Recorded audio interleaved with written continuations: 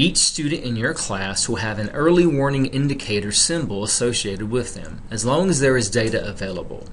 The symbol will be a combination of a shape and a color. In this case, a green circle indicates the student is responding to core instruction as based on the data points established. By placing my mouse over the symbol, I can see those data points. A yellow square means the student likely requires some strategic support. In the case of multiple data points, the alert will trigger off the lowest point.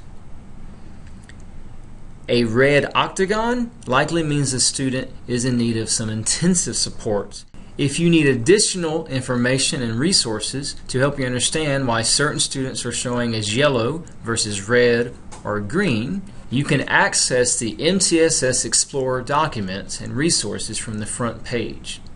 Some examples of the resources look like this.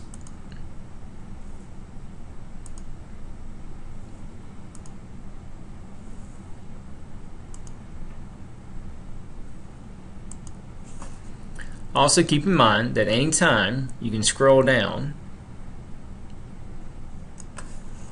and also see the symbols displayed here and explain more in detail.